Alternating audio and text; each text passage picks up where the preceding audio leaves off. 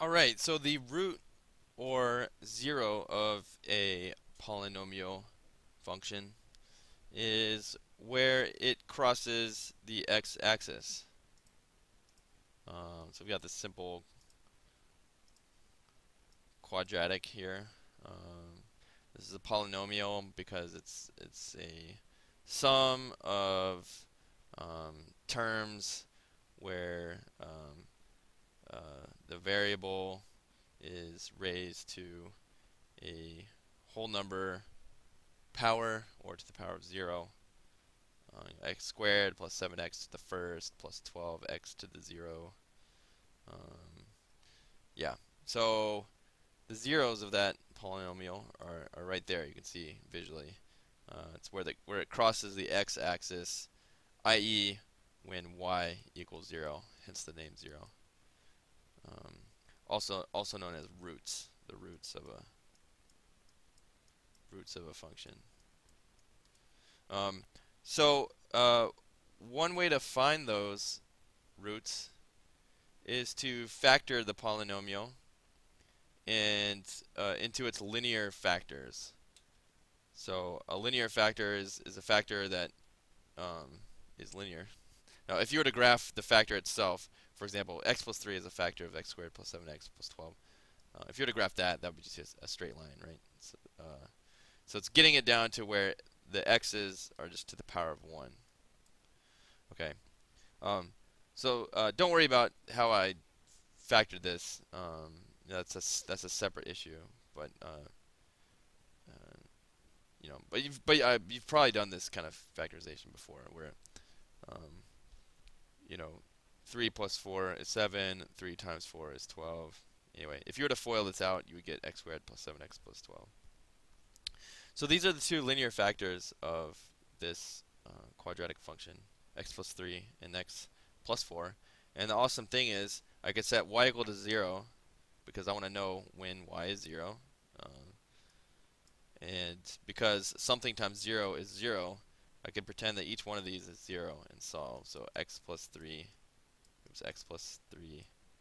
equals 0. Sorry, that's supposed to just say plus. And x plus 4 equals 0. Well, I could solve for x in each case. X plus 3 equals 0. Well, x must be negative 3 then. And then x is negative 4. And lo and behold, we have a root at negative 3. Sorry, that's kind of a bad color. A root at negative 3 and a root at negative 4. Okay, so you may be familiar with this factorization of quadratic equations like that. Right, factor it into its two linear factors, set all that equal to 0, and solve for each one being 0. Well, you can do that for polynomials that are higher degree than 2. Like, for example, this third degree polynomial, x cubed plus 4x squared minus 11x minus 30.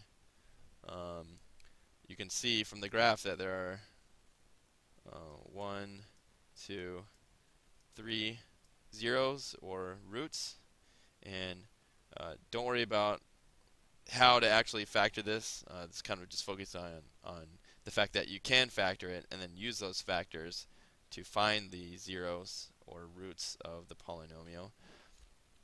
So it's set each one of these equal to 0. Let me use a color you can see again. So x plus 2 equals 0, right? Because I want to know, when does y equal 0? When does y equal 0 in this function? At this point, y equals 0. So x plus 2 equals 0. X minus 3. Oops. X minus 3 equals 0. X plus 5 equals 0. These are all places where the function will be 0. So x minus 3 equals 0, so x must be positive 3. X plus 2 equals 0, so x must be negative 2. X plus 5 equals 0, so x must be negative 5. Meaning when x is negative 5, y is 0. Well, as you can see, here's the root at negative 5. Here's a root at negative 2. Here's a root at positive 3.